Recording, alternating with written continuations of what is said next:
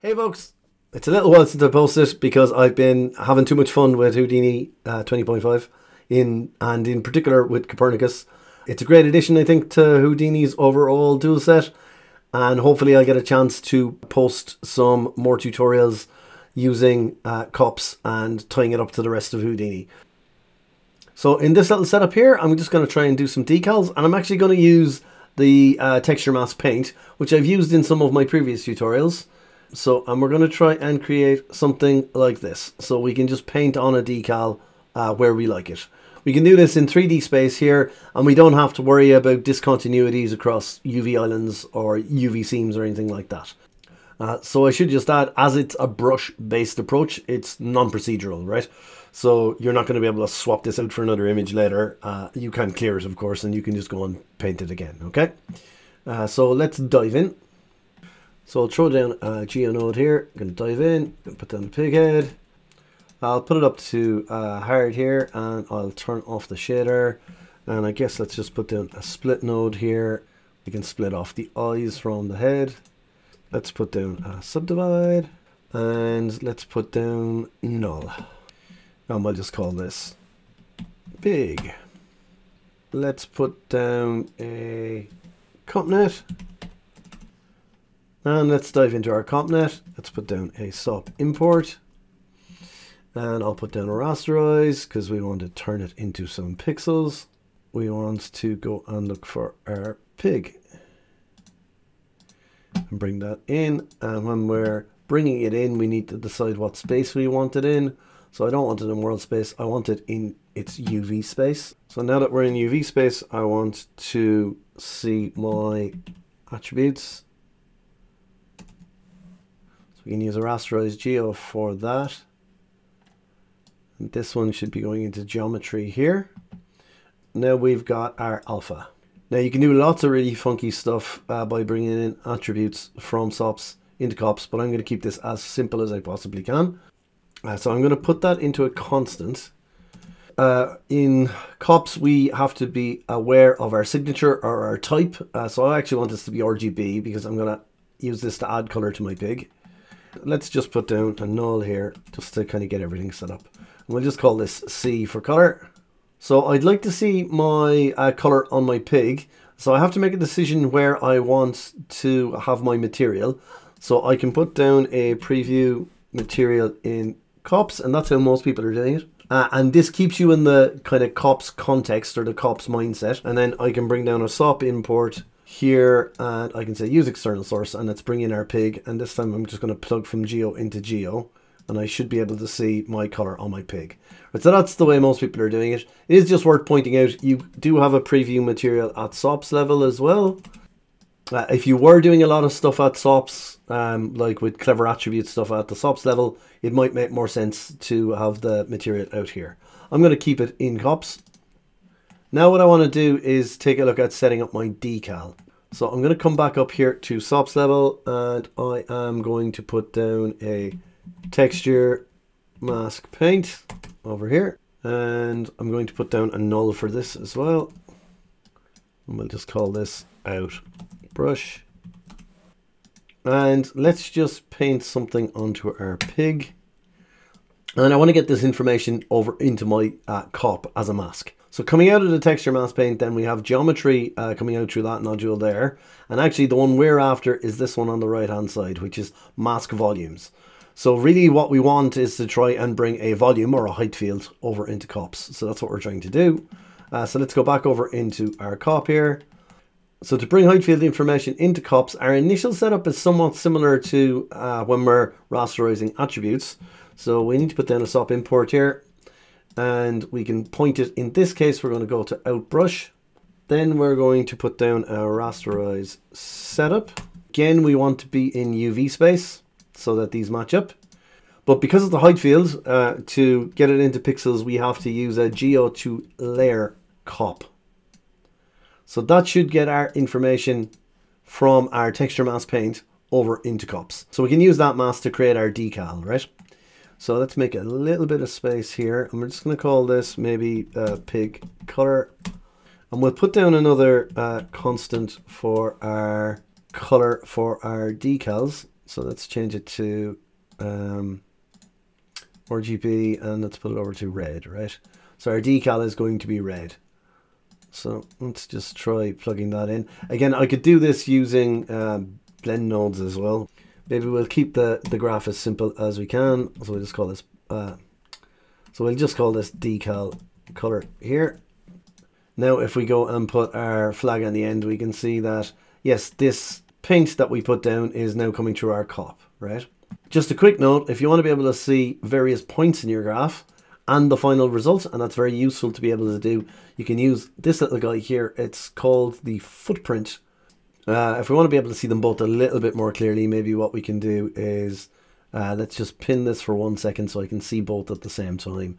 And I'll just go back up here and we'll put down a transform node just here above our node. And maybe if we move our little piggy just down here like this, now we can see both at the same time. So I can move forward and back in my graph, and I can keep an eye on what's happening in the end results both at the same time. We have our basic setup done now, but it's a little bit boring, so let's try and spice it up just a little bit. Let's go and put down a height to normal. This guy here is a monolayer already. You can see the signature there. So we can go in there as height, and let's plug this guy into our normal slot. So now you can see we're getting some offset, some normal offset. So it just makes it feel like it's painted on a little bit more. So we can come down to normal. So we'll put this down to 0.1 for now. Of course, it's kind of hard to tell what's going on with the normals until you have some lights in your scene. So let's just jump up to the top here, and we will throw down an environment light. And I'm going to throw down a distance light as well. And into our environment light, let's put an environment map. So we just jump in here, and Houdini ships with some HDRs. So I'm going to pick the Skylight Garage here. And for my distance light here, I'm just going to dial this down a little bit. Just so we have some sort of direction to our light. And we can come back in and let's take a look at our CopNet. And we'll put our display onto our preview material just here. So that has helped a little bit to bring out the normal map. But our brush marks are a little bit boring. So let's go take a look at our texture mask paint. Now, I'm not particularly promoting this workflow for painter style workflow. I think it's still not interactive enough for that. But for doing decals, I think it'll work really quite well. You can see our paint work at the moment is a little bit boring. What I'm going to do is I'm going to change it from paint over here. And I'm going to change it over to stamp. And that's going to give me access to an alpha, right? If I clear this away and we make the brush a little bit bigger, you can see I am painting this mandrel picture. If I was to go back into our CopNet now, you can see that that information is being passed down through our graph. Now, in this particular case, I don't want to paint monkeys. What I want to do instead is design my own decal. So let's put down an SDF shape, and let's plug that into an SDF to mono. So that's to turn it from an SDF into a black and white image. So here's our SDF, and let's change it maybe over to I go compound, and let's go rounded X. We'll just do this one for now. And this is what it's going to look like when it's black and white. Now I'd like to have a little bit of a bevel on it. So if I open up the shape drop down here and I change the shape value from constant over to ISO distance, I should get a fall off ramp. So that can help to define a bevel. And I'm going to flip it the other way because I want to keep the white bit. And now I can come in and we can play around with the beveled edge just a little bit. So maybe we get something like this. So let's call it alpha out. So hit Control C on that just to copy the address. And then let's go back up to our texture mask paint over here. And into where it says alpha image file, you can hit Control V there. And you need to put OP colon in front of that so that it evaluates. And now we should be able to paint with using that alpha. So I'm going to jump back out into 3D space here. And I'm going to clear that. And now you can see I am painting my COPS-based alpha onto my pig. Now the default setup for the brush is to try and paint in world space, and you can see some of the issues that we run into if I just clear it here. And you can see that it is painting on the alpha for the polygons that are directly facing the brush, but not for ones that are turning away from the brush. So I found that it might be more useful to turn it over the screen here, and now that will print on like an alpha. So you'll have to make your choice there depending on what you're trying to do. So if we go and take a look at our CopNet now, you can see our decal has got pumped through, right? So what we can do, just to be able to visualize the final results on our texture mask paint here, if we open up visualization, we can turn off show geometry. So the brush is now going to paint onto the geometry here, but I want to see the end results. So let's put the display flag over here, and now I can go and start painting on my decals. Now, depending on what you're trying to do, you might turn on mirroring here, and now we can paint decals on both sides. And the big advantage to this, of course, is that we can change the size on the fly, we can change the spacing on the fly, the opacity, etc. So the fact that we can build our own shapes in Cops that we can use as decals to paint onto our meshes could be quite useful. And I could see people building out a little library of different shapes that they might want to use for sci-fi or for branding or whatever. So what if you would like to use an image? So I have downloaded some files already, and these images do not belong to me. I downloaded them quite a while ago because they are pretty awesome, but I managed to do a reverse image search on this Artist Ninja site here, and I found the original artist, or at least I think I have, and it is this guy here. So it's Tattoos by Don. So just a shout out to him, love the work, and hopefully you don't mind too much me using your image for some educational content. If you do, let me know and I can rip it down. But I use this image because it's beautiful, but also because it has some very strong black and white shapes, which should hopefully hold up fairly well for our example here.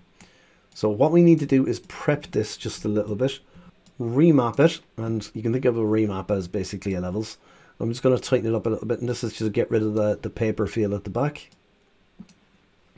And then I am going to put down another remap. And this, you could use an invert as well, but I prefer to use a remap. I'm just going to remap the ranges or flip the ranges because I want to keep the white. You can see I'm getting a little bit of a line there, so we need to put down a crop as well. I'm just going to crop the very top of the image. You can see I'm getting some lines at the edge here. That's because the image is wrapping. So I'll just change the border to constant here. And I might tighten it up just a little bit just to try and bring out the shapes just a little bit more. So maybe something like this, and maybe we'll put a little bit of a blur in there just as well, just to soften it off ever so slightly. And I'll lower my blur. Let's half this. So I'm going to plug this guy into my alpha out here. Now keep in mind this is brush based, so it's not procedural. So you know, need to put my display flag back over on my preview material. But you'll see that on my preview material this hasn't updated, right? So it's not procedural in that sense. So what I need to do is come back over to my texture mask paint here and just hit clear, and let's make the brush nice and big, and now I can paint on that decal. So I'm going to get quite a lot of detail coming through from the image, and you can see it is just raised up just a little bit. That's the normal map kind of playing through. It's looking quite well. Just to finish it out, let's take a quick shot at making it feel a bit more like a sticker maybe. Really what we want to control is our specular roughness, right? So specular roughness will be expecting a map with mid-gray values, and then your metalness map will be more black and white or more binary. The way I like to do it is convert over to mono first, then I'm going to put down a remap here, and I'm going to use this as a mask for a blend. And I want to use this image here as a mask. So the reason I like to use the mask is I want to have quite fine control over the values that are going to go in the brighter areas and the darker areas, because roughness maps can be quite sensitive. So I'm going to put down a constant here, and we'll just duplicate that by holding Alt. This will go into the foreground, this will go into the background, and then the blend will go over to my roughness. So my remap is going to control this mask, and in theory my mask should be more black and white, But what I'll find is that adjusting these values can be kind of tricky. It's quite useful to use an equalize node, and an equalize node will stretch the range from black to white. So it'll refit the range to go between 0 and 1. And that's quite useful for very tight ranges like what we've got here. It might be quite useful for very large ranges like what you might get out of a height field. So now I can just use my remap for further tweaking, right? So now it's much easier to use my remap. I've got a much wider range of values to work with. So if I come back up here to my blend, then both of these at the moment are set to 1. So let's set one of them to black and the other to white. So I've got good control over these values. Again, I could go directly from the remap into the roughness, and I could tweak the values here, but I found it quite useful to be able to think of both of these areas as having separate values. So this will be the pig value here, and this will be the roughness value for my decal. And actually, maybe I want it the other way around in this case. Let's make the pig here. Let's rename this, and we'll call this pig ore, and we can call this decal. Or we'll make the pig not shiny, so we'll put the roughness value up to 1, and we'll make the decal shiny. We'll put the roughness value down to 0. So we're saying there's no roughness, it is shiny. And let's put that out over to our preview material over here. And so here's the end result, and if I go back to pig ore here and I was to put it to 0, you can see that that area is now picking up some reflections because it has a very smooth surface. And if I push it out a little bit, so let's keep a little bit of roughness to it. And now this area here, if we push it out, now it's flat, now it's a bit more shiny and a little bit more wet. Maybe if I move around to the light, you can see the highlight just here. And we can push it out or we can pull it back in again. So that will give it a more paint-like feel to those particular areas. So I'm going to set the color for the pig to be a darker value. Something just to note here, if you hold the left mouse button, you can just move over these swatches and it'll update automatically. So you can kind of keep your eyes on the viewport a little bit. Maybe if we go for something a little bit darker here. Yeah, maybe that one. That helps the decal to kind of stick out just a little bit more. Let's go back over to our decal here and play with this. Oh, I seem to have named these badly. This is in fact pig ore, and this is decal. Oops, decal ore. Let's just try that again. Yeah, so this is controlling the pig. So let's make the pig a little bit more matte here. And let's make our decal as shiny as we can get it. And now, yeah, now it's starting to feel a little bit more like a sticker maybe, or something like that. Just to wrap up, I don't currently see the texture mask paint workflow being a painter replacement. It's not interactive enough, but I do see it being quite useful for decals. As an added bonus, we can create our own decals within cups, which allows for a lot of customization. The particular workflow with the texture mask paint means that it is more brush based or more artist based, if you want to think of it that way, which means of course that we lose out on proceduralism. So if you needed to paint an awful lot of these, I wouldn't be recommending you do it by hand. But in terms of being able to place the stuff just where you want it, it's a pretty good option. Hope you enjoyed the video, and I'll see you in the next one.